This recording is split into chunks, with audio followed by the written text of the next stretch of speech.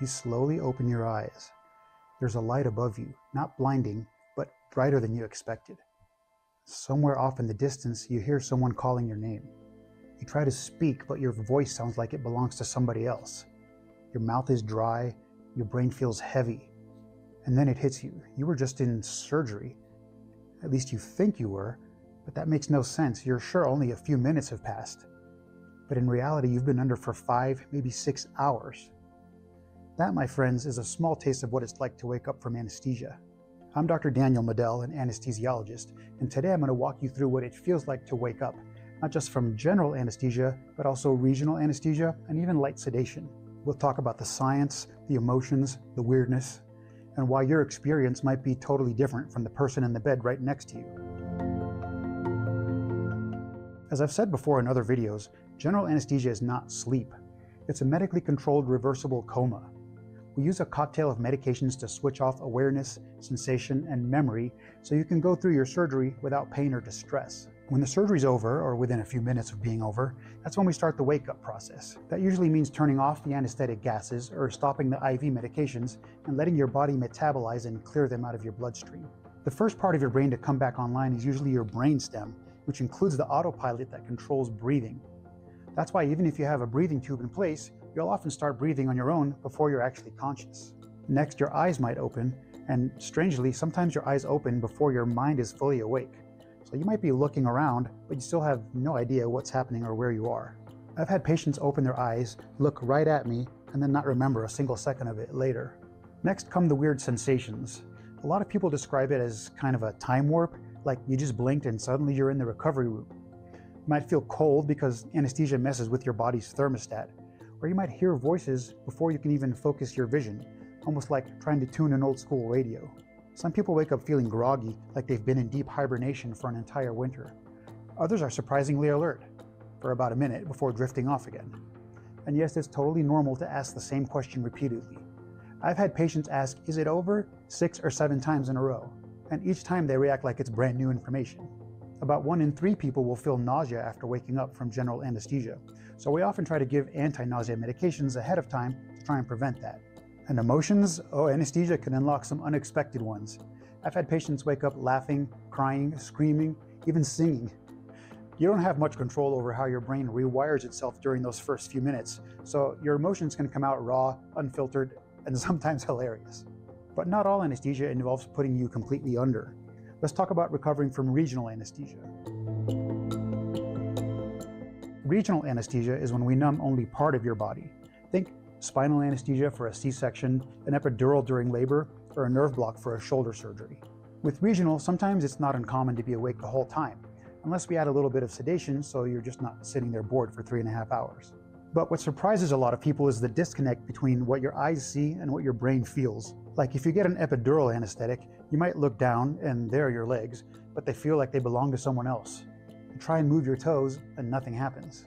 Your legs might feel warm, heavy, and strangely comfortable, but as the block wears off, sensation slowly creeps back. Sometimes it's pins and needles, sometimes itching, sometimes just a gradual return of movement.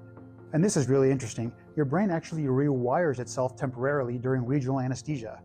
It's not just numbness. Your brain is trying to interpret signals that are blocked, and sometimes that mismatch can make people feel uneasy. Some patients even describe it as an out-of-body experience, because their brain says those are your legs, but their body says, nope, not right now. For some people, it's less disorienting than general anesthesia, because your mind stays relatively clear. For others, the sensation of numbness is unsettling. It's a very different wake-up compared to general anesthesia. It's more about your body reconnecting to your brain, not your brain rebooting after a power outage. And then we have sedation, kind of the middle ground.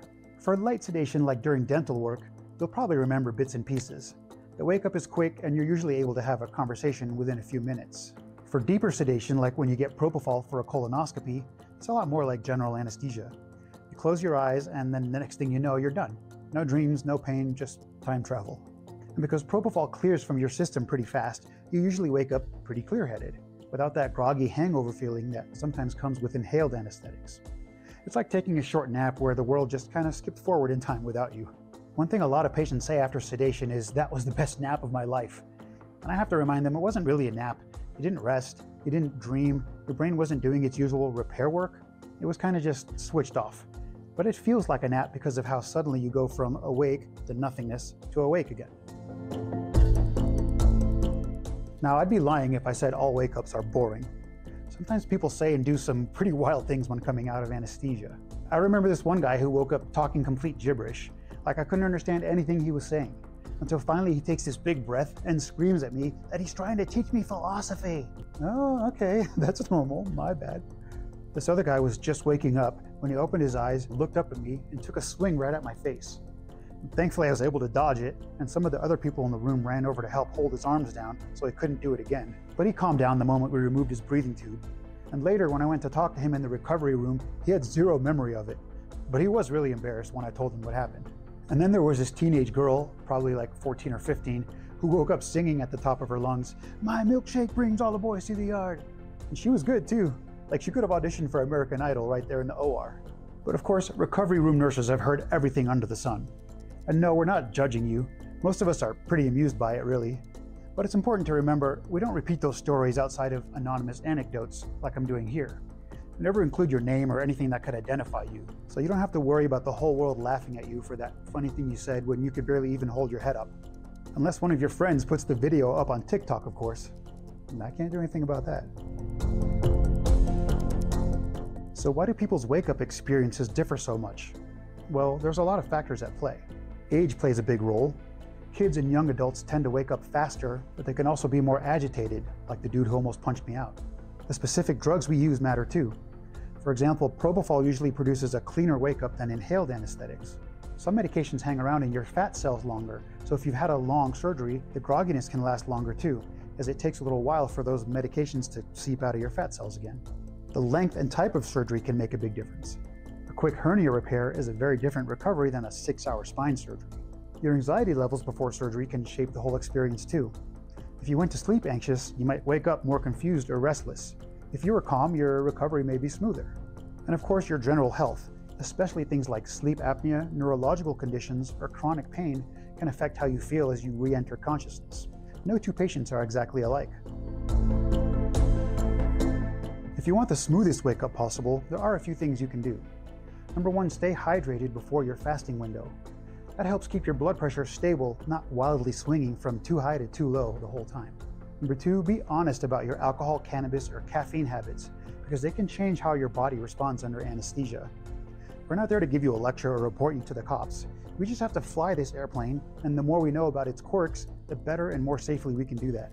Number three, definitely follow fasting instructions.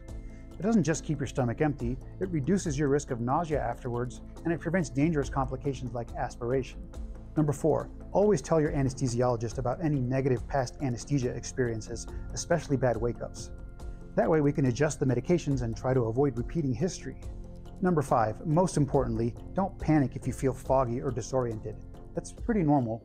It's not a sign that something went wrong. It's just your brain taking a few minutes or a few hours to fully resync with the world around it. So, waking up from anesthesia really isn't like waking up from a nap. It's a carefully engineered re-entry into consciousness, monitored by a whole team of people making sure you're safe every second. Sometimes it's smooth, sometimes it's strange, and sometimes it's kind of funny. Whether it's the blink and it's over of general anesthesia, the body disconnect of a regional block, or the quick bounce back of sedation, your experience is yours alone. So if you've had a memorable anesthesia wake-up, make sure to drop your story in the comments. I'd love to hear about it. If you enjoyed this deep dive into the weird and wonderful world of anesthesia, hit that like button and subscribe for more. Thanks for watching, and I'll see you next time.